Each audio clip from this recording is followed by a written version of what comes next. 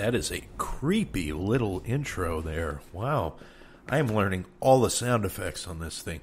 Hello, anyway. My name is Christian, and welcome to my podcast. I guess this is a podcast. I started doing this because a lot of people were telling me, oh, you should do a podcast. You should do a podcast. Yeah, it's great to do a podcast. Do a podcast. Do a podcast. Well, here I am. I'm doing a podcast. Seems like it's something that everybody's doing now.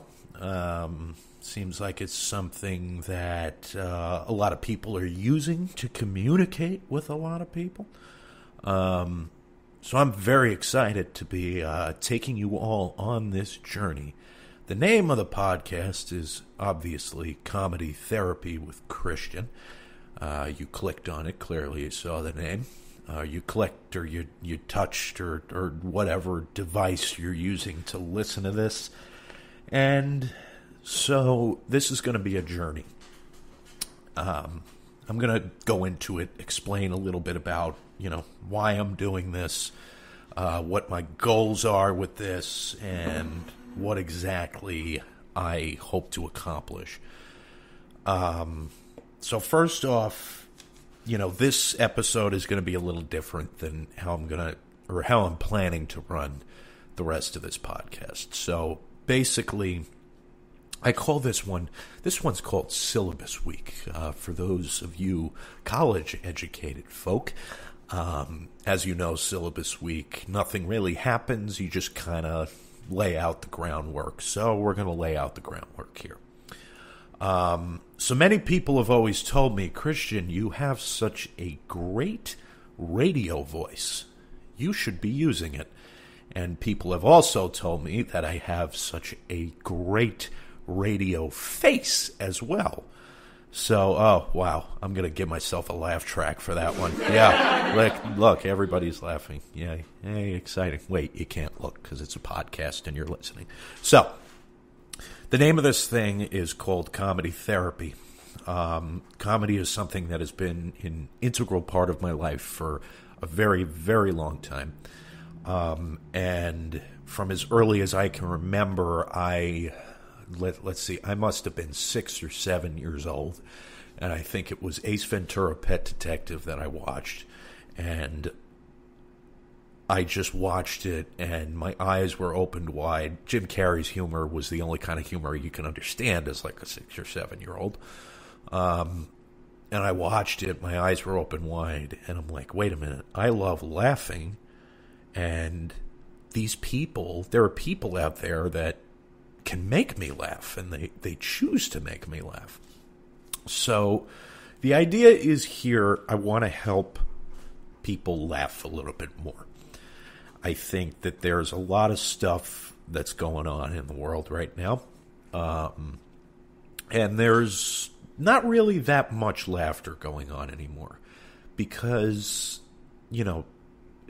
there's a lot of stuff going on, but I feel like people just need to start laughing again. And my job, my goal here is to hopefully, through the course of like a half an hour, maybe sometimes an hour on a longer episode, is take you through a journey and just make you laugh for a little while. Whether you're coming back from work, driving to work, whether you're working out, doing, whatever it is, things that I don't do.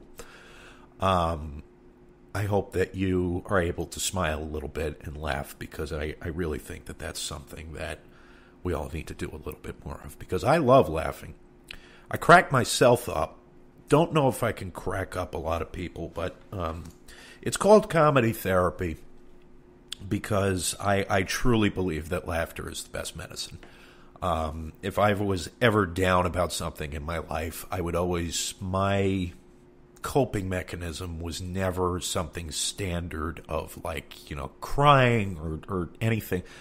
My immediate coping mechanism that I would turn to is I would put a sitcom on, and I would watch a sitcom, and that would just make me feel at home.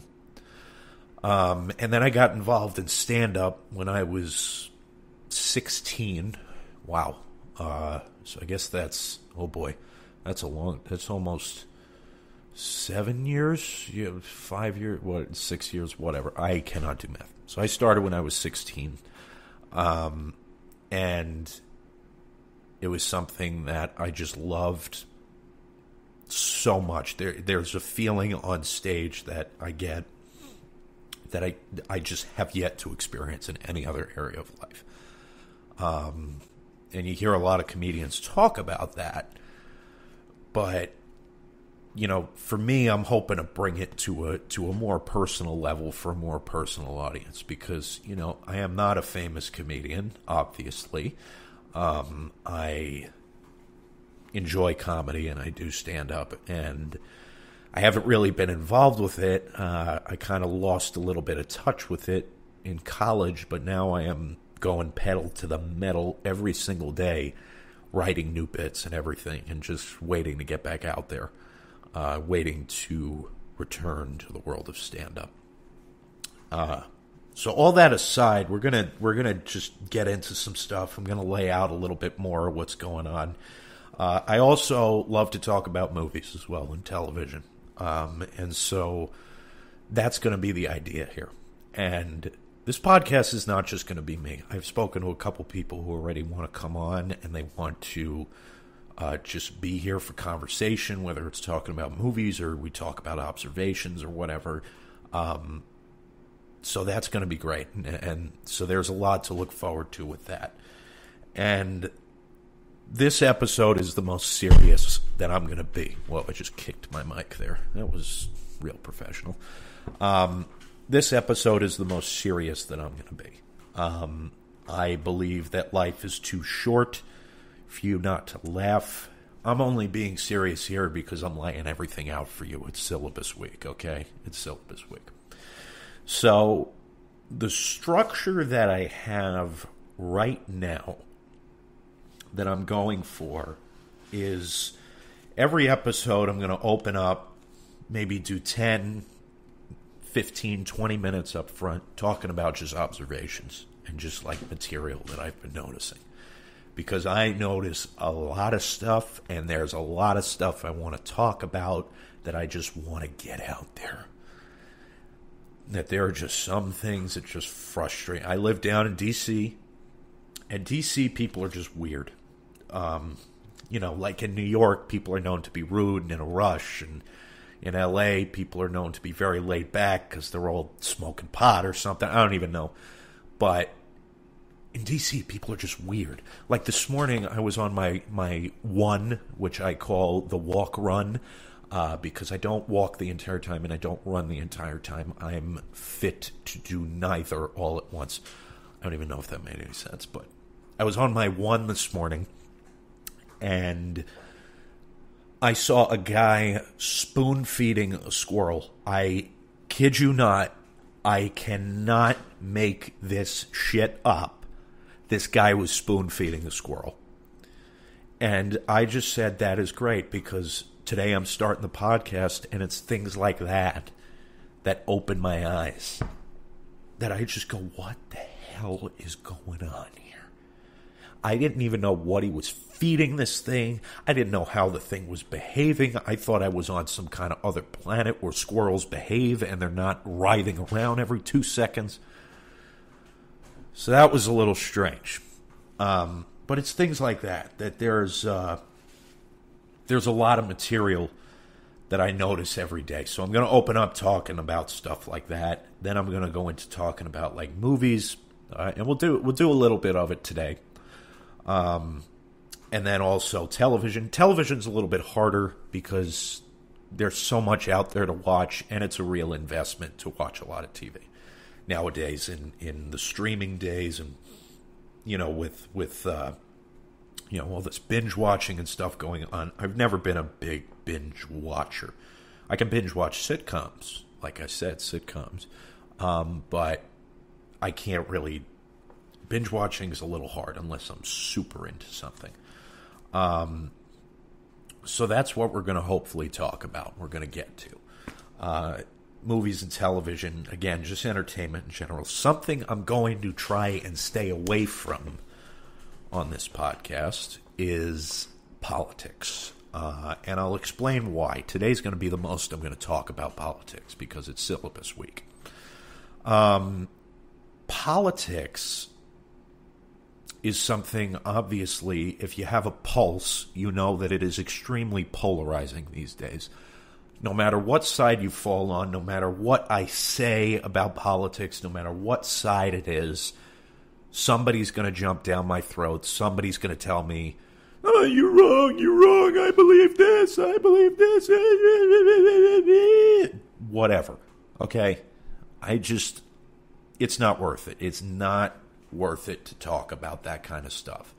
So what I'm going to do is avoid politics as much as I can.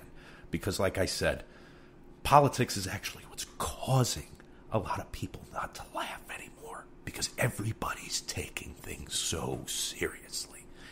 So my job is to get you away from that.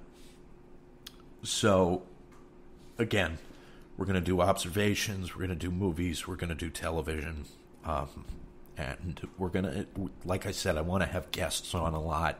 I want to, have different people come on and talk about different perspectives in life. For me, again, I'm being very serious today, but the next podcast will not, trust me.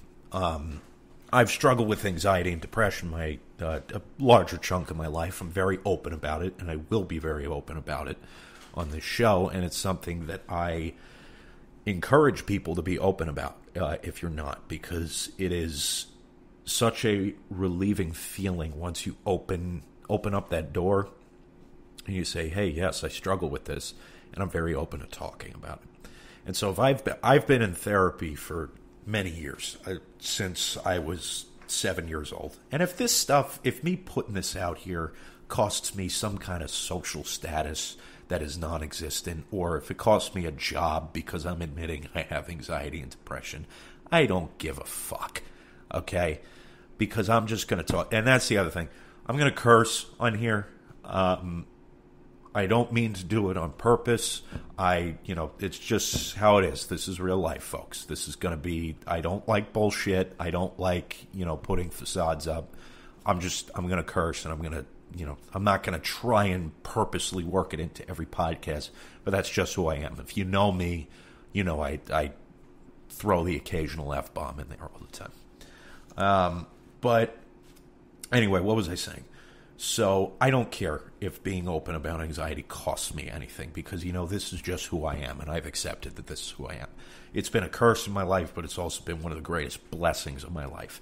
It was where my first little bit of material came from when I started in comedy, because my anxiety used to be very obsessive-compulsive things. I was a germaphobe for a very long time, and I did exposure therapy that helped me get over that.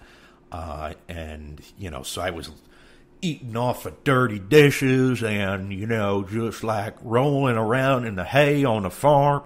I don't know why I just went into a Southern accent on that, but I did. Speaking of accents, I'm from New York, so my accent's going to slip in every so often, especially when I get frustrated and I start to rant about something. You're going to hear it come out. Anyway, but yeah, I did exposure therapy because I had OCD.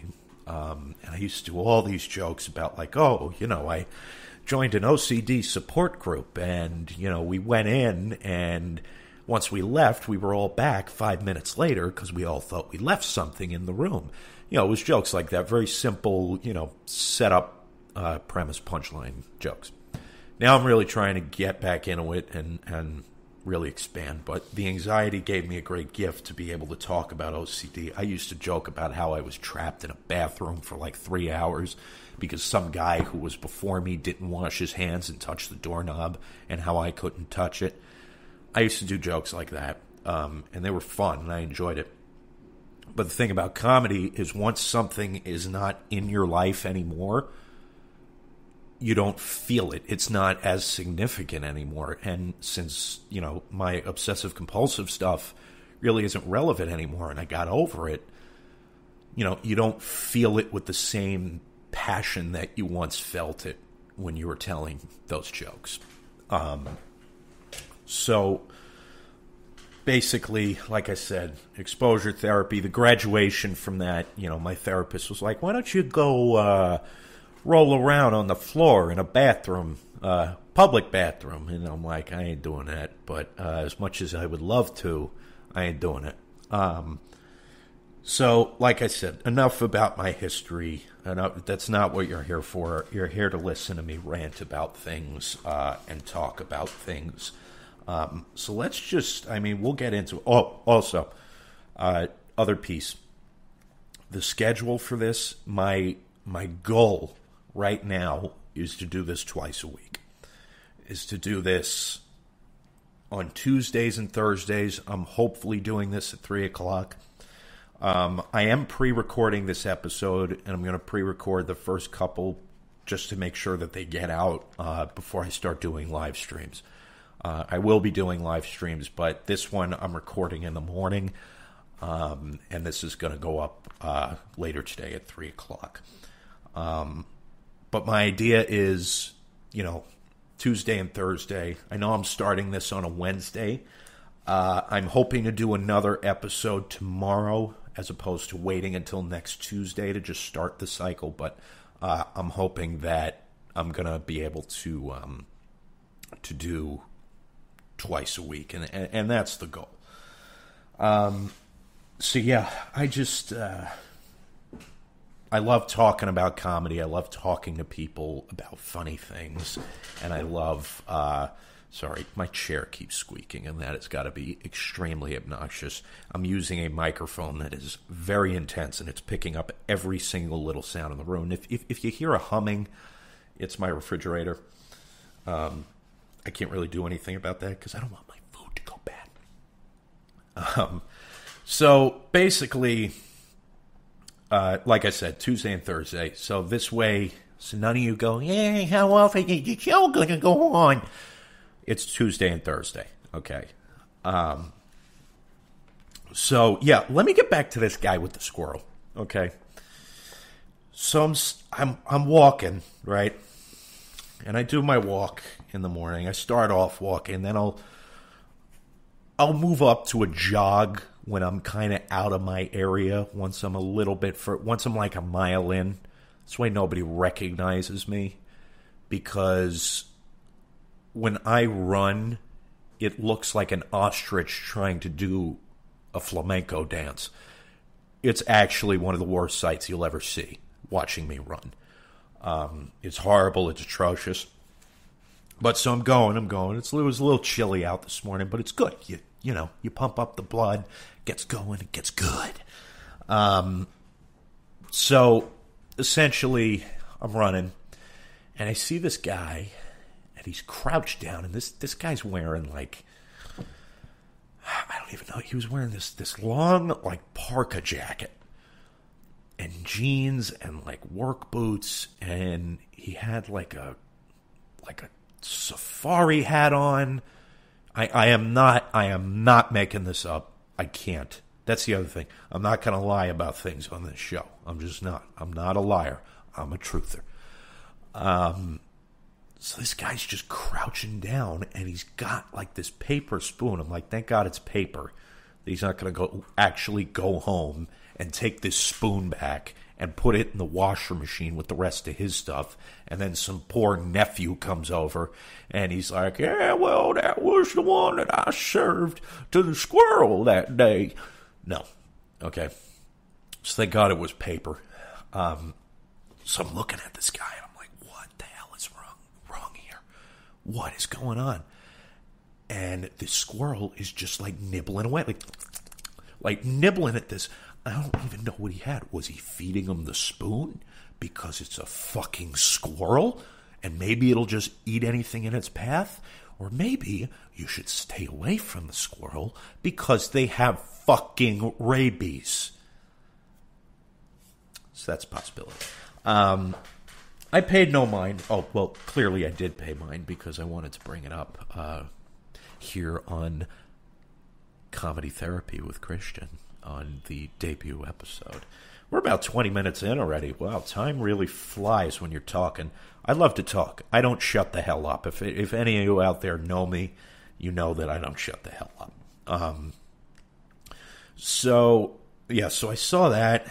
My allergies have really been killing me. It's horrible out there. And I don't know, like I've just had this scratching like in my throat. And I'm like, all right, is this just like one of those pre-sinus infection, scratching in the throat, or is it, more of a, allergy thing? And I think it's clearly an allergy because the throat hasn't gotten worse. So this is definitely allergies. I don't know why I'm bringing that up. You people you're my therapist right now. You all are my therapist. This is therapy for me. And I also hope it's therapy for you. So basically, boy, I got so much I got to talk about here. Sometimes you need to find material. Sometimes you need to, a lot of comedians will carry around a book and, just because you notice stuff every day.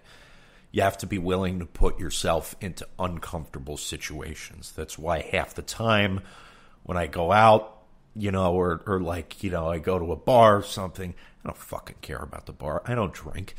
And I'm just like, I'm here for material. And you will find plenty of stuff. I will go down to Starbucks some days and just sit down there, and you would not believe the amount of just mutated people, otherwise known as mutants, walking into this place. And I always feel bad because, like, I got to order something when I go down to Starbucks, right? So I go down, and, everybody's wearing their gardening cap and behind the counter, and everybody's talking like, hello, well, how are you doing? Like they're having the whole conversation with themselves. I haven't even said anything at this point. And it does kind of look like they're gardening back there. They're always bending over for stuff. They're always reaching for stuff. Oh, you want this? Oh, you want that? I want the food that's in the case right here. Why can't you take this out of the case? Where are you reaching down under to take out my little egg McMuffin from? Oh, that's McDonald's. That's not, I don't know what they have. It's like a sausage, some shit. So you walk in, you do the whole rigmarole, but you sit down and you realize that all of a sudden everybody gets this fake sense of authority when they're in Starbucks. Like, you sit there and I'll overhear people's conversations. I'll fucking eavesdrop. I don't care. I'm living my life. And I'll sit there and I'll be just, on my computer doing aimless activities or looking for jobs or something like that.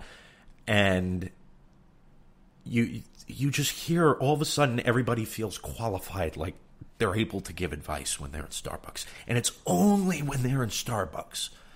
Some people, if I want to catch up with them, will only meet me in Starbucks because they feel like that's the place that they can give me advice.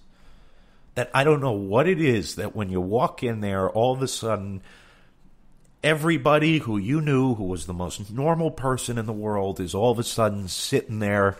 They cross their legs all, presidential style, and they're giving advice, all of them. Not that there's anything wrong with that, but it's just a little strange. And so you notice and you pick up on little behaviors of people.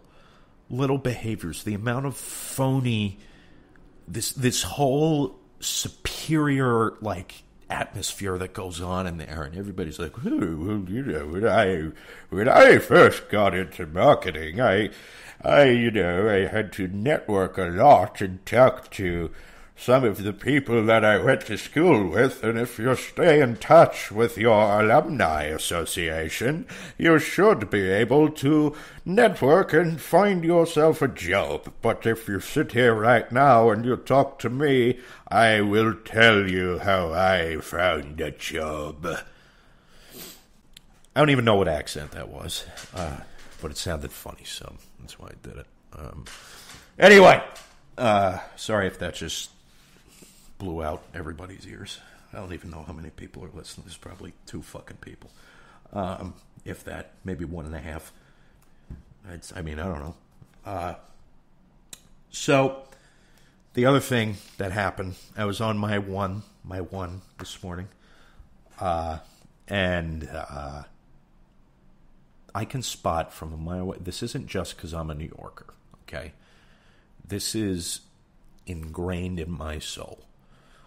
I spotted from like a mile away someone was walking extremely slow. And I'm telling you, this guy was at least a half a mile ahead of me. At least. And I can just see how slow he's walking. And it's on a sidewalk, okay? So you know inevitably that as you get up, and I was speed walking at this point, I wasn't running. You know that eventually you're going to catch up because you are going fast. They are going slow. You know you're going to catch up. And you know you're going to be faced with that awkwardness of how do I get around them? Because this guy was standing right down the middle line in the sidewalk. So he was not staying in his lane. It was not because if he was in his lane, I would have no problem passing him. Or I could just walk right into the street and make a huge turn around him, but that's so noticeable. So I see him from like half a mile away, and I'm like, all right. I'm like, Christian, you're never going to catch up to him. It's going to be fine. You're doing your pace. It's not going to stress you out. You're going to be okay. And so I'm walking, and this guy's getting closer and closer and closer. And I'm like, fuck. I'm going to get stuck behind this guy. And I did. And I got upset. I may have screamed something. I don't think I did. I actually don't remember. But I may have screamed something. I may have huffed and puffed. Didn't blow the house down, but I huffed and I puffed. Because this guy had no reason to be walking slow. All right, I give people passes. If you're an old person, walk as slow as you want. I don't care. If you have some kind of handicap, I don't care how slow you're walking. If you're a kid, I don't care how slow you're walking. You're totally fine to walk at whatever pace you want. But when you have your phone in your hand, and that is all that you're focused on, is sending whatever text to whoever the sorry soul is that's receiving that text, when you're doing that, you best be speeding the fuck up. Because I don't take my phone out when I'm walking places because it's dangerous, A, because you're not watching where you're walking. It's just like people who text while you're driving. You're not watching while you're driving. Why should you text while you walk? Just why should you? I want to know the answer. My phone is never out when I'm walking. My phone is hardly ever out. I've become so mindful of living in the present moment with people. A little over a year ago, I discovered Do Not Disturb on the iPhone. And my phone has been on Do Not Disturb since. It is so freeing, not feeling beeps or feeling vibrations from your phone or your watch or you're hearing a beep. Because that would just make me anxious. And it is so freeing. Just being able to sit there without expecting anything. And when I go on my phone, I go on my phone. Now, sometimes there'll be about 8 missed calls from my mother, and that's tough to explain. That's tough to get over. But, and there are situations where I'll turn Do Not Disturb off when I'm expecting a food delivery. It'll be off because I'll be expecting a call, and that's not a call you want to miss. If I'm expecting, if I'm making plans with somebody, I'll turn it off and I'll text, or maybe if I'm texting someone interesting, I will text back semi-quickly. But my average text back time is half an hour. because my phone is always on Do Not Disturb. So if anybody, tries to text me, nobody fucking texts me. Who am I kidding?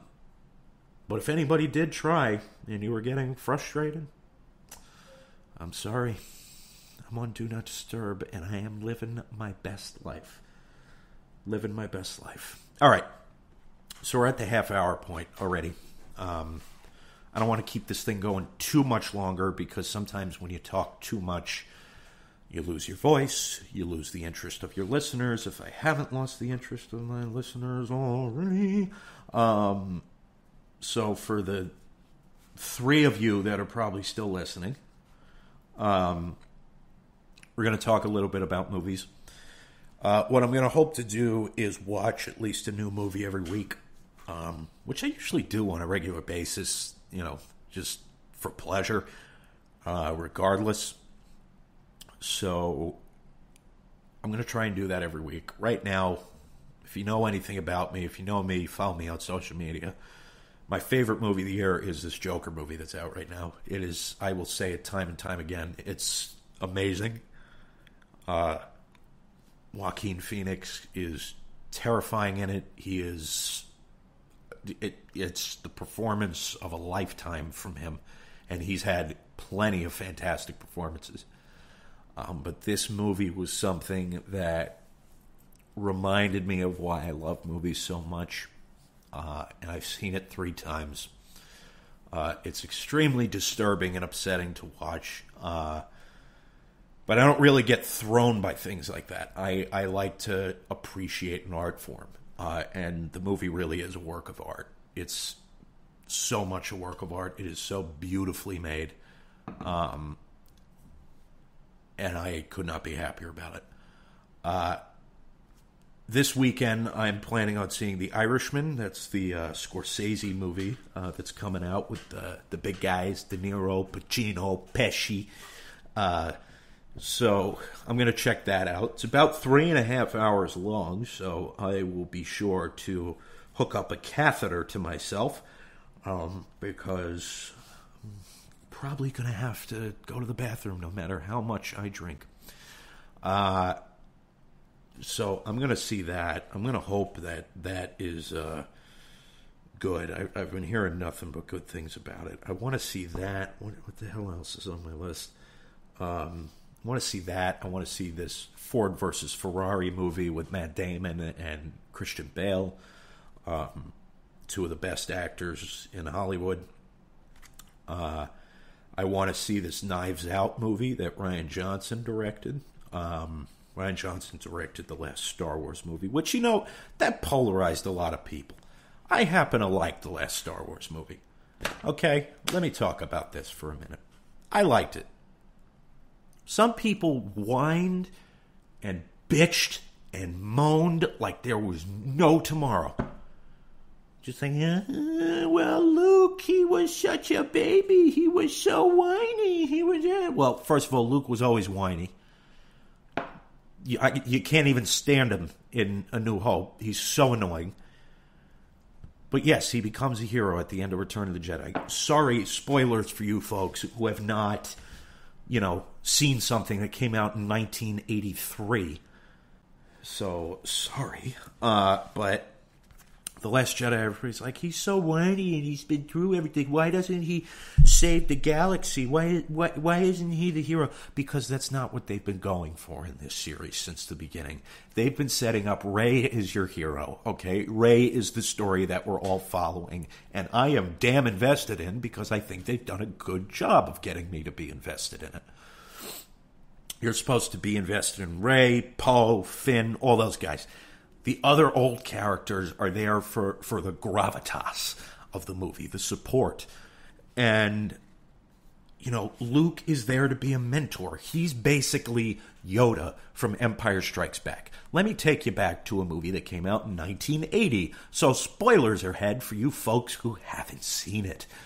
Empire Strikes Back, Yoda was the most powerful Jedi of the old Jedi Order. And Luke goes to him for training because Obi-Wan tells him in a vision, you have to go to Dagobah, go to the Dagobah system and find Yoda. Yoda was the most powerful Jedi, and he's strong.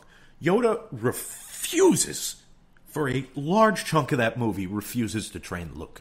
Refuses. Because he's so hung up about everything. He feels like he failed. He feels like the Jedi Order, that he was a reason that the Jedi Order fell.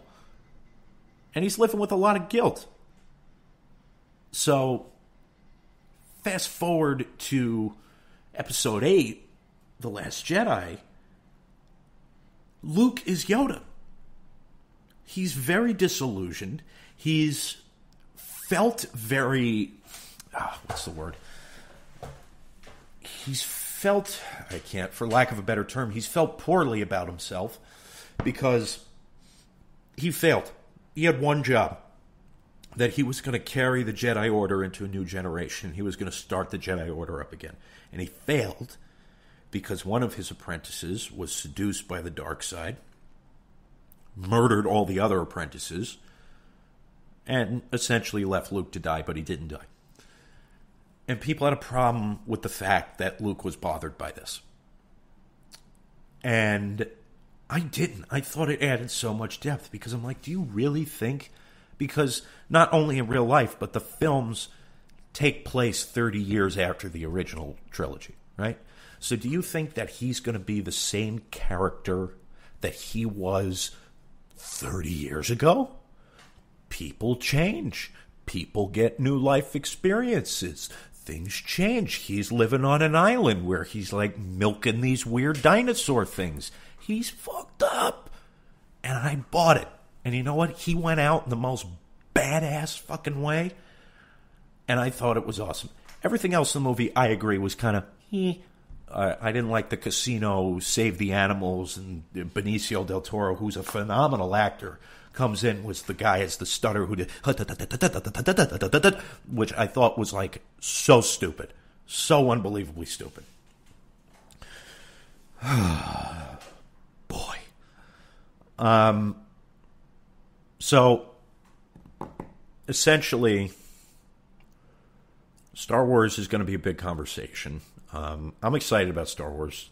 Not thrilled.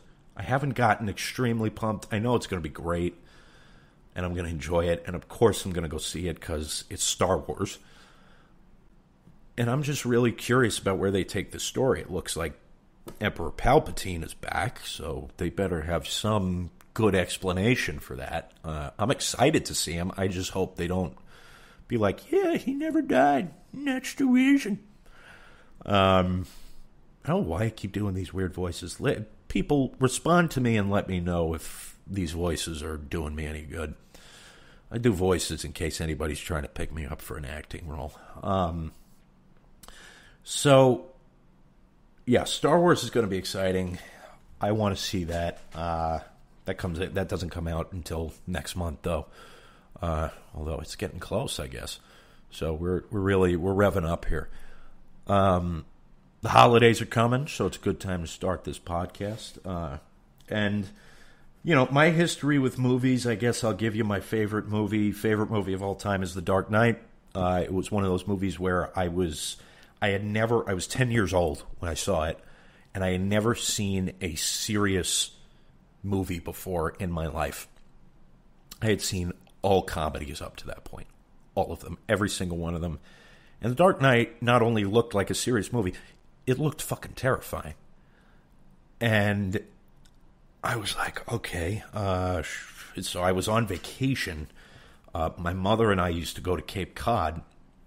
It was one of those dreary, like, pouring rainy days. And so what do you do on a rainy day? Even if you're on vacation, you go to the movies. It was raining like the whole day. So my mom's like, let's check out this Dark Knight thing. And I just remember being so excited, so on the edge of my seat. And it opened up a world to me that I was like, this is a movie, you know? It changed my life. And Christopher Nolan is now my favorite director. Every one of his movies makes me open my eyes and go, wow, what a genius this man is. So, Dark Knight was the movie for me that really set my passion for movies in motion. I hope to be involved in movies someday. I love to edit. I love production. I worked in news for a little bit, and I hated it. So I wound up leaving that job. Because I'm a creative person. I like creative things. Doing things like a podcast, for instance. So, yeah. Basically, I think... What movie was I talking about? Dark Knight. Dark Knight was just something that opened up my eyes to a lot of things. And I loved it. TV show, I separate TV shows into two categories. I do comedy and drama. Because I really don't feel like they're on the same field. Favorite drama of all time has to be 24. And 24 is something you gotta binge watch. It's still on Amazon Prime, I believe. But if you're unfamiliar with the concept of 24, it started in like the early 2000s. And it went all the way up until I think they even had a season that was in 2013. It was on a long time. And the concept of the show was that the entire season would take place over the course of one day. There'd be 24 episodes in the season, so each episode would be an hour of that day. And there'd just be this clock ticking that would do deep, deep, deep, deep. And it was just a very iconic noise. But I remember binging that. That was really the only drama I've binged like hardcore. And it's just so entertaining. I mean, the premise is ridiculous that all of it, because there's literally so much that happens in one day. And it's a counterterrorism TV show. It's counterterrorism, so there's a lot of action. There's a lot of crime solving, interrogations, things like that. It's ridiculous to think that all of it is happening in one day and that it all kind of, adds up, but it's just a joy to watch, and it was always so much fun for me to watch it. I might watch it again, to be perfectly honest, because that show is unbelievable. Anyway, so 24, favorite drama, sitcom, without a doubt, all time. Any of you who know me know what I'm going to say. I'm guessing the only people listening to this are the ones that know me. But any of you who know me know what I'm going to say. Seinfeld. I feel, to me, and this is all subjective, you're allowed to pick your favorites. That's what's great about movies and television, and even music, that, you're allowed to like what you're allowed to, what you like. You're allowed to like what you like. And I cast no shame on anybody who likes a certain thing. And even like me, who I love and adore Seinfeld and can watch it any minute of any day, I don't shame anybody who can't stand Seinfeld. I'm like, that's your opinion. That's fine. And we're all entitled to those opinions. So Seinfeld is without a doubt. I've been watching it since I was a kid. And a lot of it goes over your head when you're a kid. A lot of it is very little, subtle, nuanced stuff. And it's the only show where I can rewatch episodes and laugh just as hard as I laughed during, the first time around that I saw the episode. So I've actually revisited Seinfeld recently, and I'm going back through it, and I forgot. Not that I forgot, because I love it, but I forgot how unbelievably good the show is. And how the little moments in that show, because it was something so different. It was kind of like this podcast, where I'm just sitting here talking about observations and everything. The Seinfeld show was basically Jerry Seinfeld's act put into real life. Right?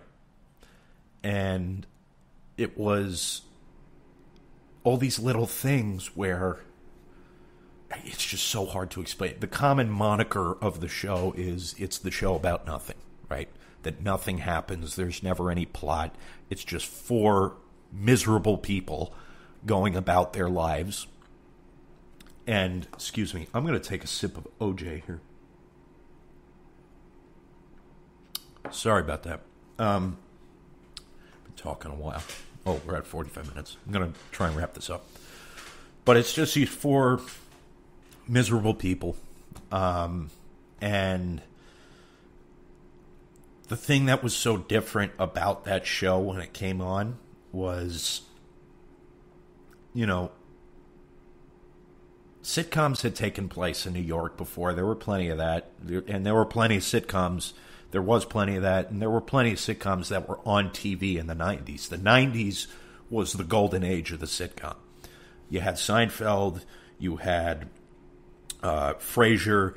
You had Friends started in the 90s, I believe.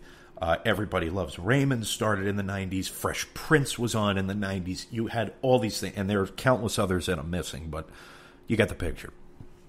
But the thing that was so different about it is because every sitcom, for as funny as it would be, would always have a serious moment. And would always have a moment where the characters would get into a fight, and there's an issue, there's some kind of core conflict going on in an episode, and it was a standard way of writing a script. And then they make up, they hug, they talk things out. There's even sometimes crying on some sitcoms, which I love when I see that too, because I can get emotional about it. Fresh Prince was one of those shows that made me extremely emotional. I've seen every episode of that, and that was an unbelievable show. But Seinfeld spoke to me because there is never, in its entire 9-season run, there's like 160-something episodes, never, not one serious moment. Ever. The characters never learn from their mistakes. They keep making the same mistakes over again. And that's one of the things that you have to do with a sitcom is the characters have to be searching for something that they can never attain, because that's how you run a show like that. The characters have to have motivation, something they're trying to accomplish but can never get there. Seinfeld, they don't have anything they're trying to accomplish. They can't get anywhere, and they don't want to get anywhere. And everything is just so irreverent. They don't care about, and it just spoke to me as somebody who laughed at a lot of things. I grew up in a house where we were making fun of, we were making fun of people all the time, making fun of each other. Big Italian family. I got it, and I understood it on Seinfeld.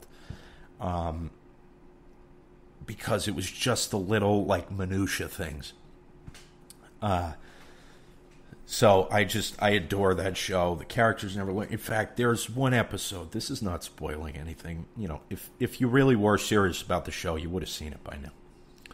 But I encourage, if you haven't checked it out, please check it out. It's on Hulu right now. And come 2021, it will be on Netflix. That's why The Office and Friends are coming off.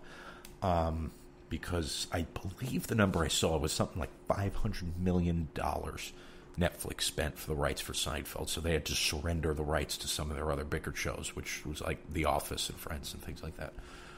And this will be stuff we'll talk about too, because there's stuff going on like in the streaming world, the entertainment world. Disney Plus is coming out soon. I hope to talk about The Mandalorian. That looks like a really good show, so I can't wait to start talking about that.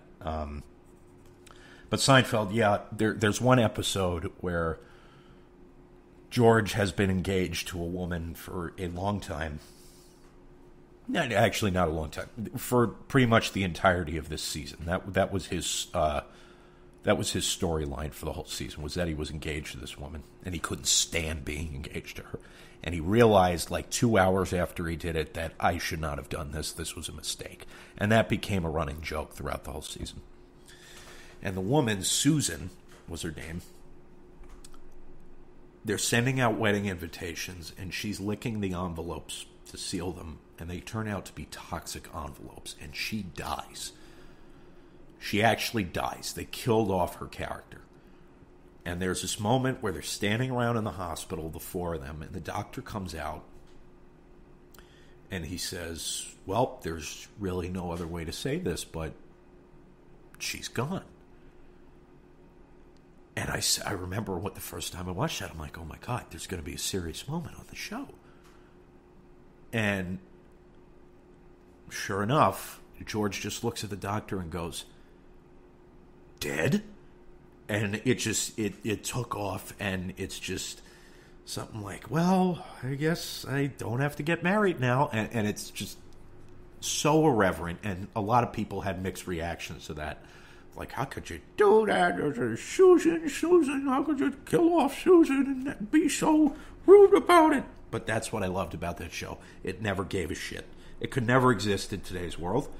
I mean, it could, but people would have a problem with it. The speech police would have a problem with it. Whoever the speech police are. I don't even know what that is. Anyway, we're coming up on the 50-minute mark. I'm going to wrap this up. Let's say, yes, there's going to be an episode tomorrow. I'll have more material, more topics to talk about.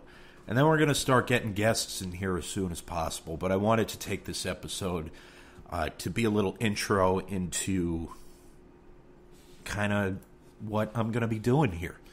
I look forward to feedback. I hope I got to make you laugh or smile even a little bit. If I didn't, I'm sorry. And I hope that you enjoyed some of the commentary. I can't wait to hear some of the reactions of the 1.5 people that are listening. And so, folks, for today, this Wednesday, November 6th. Ooh, almost. Wednesday, November 6th. I hope you all have a great day. And remember to always look on the bright side.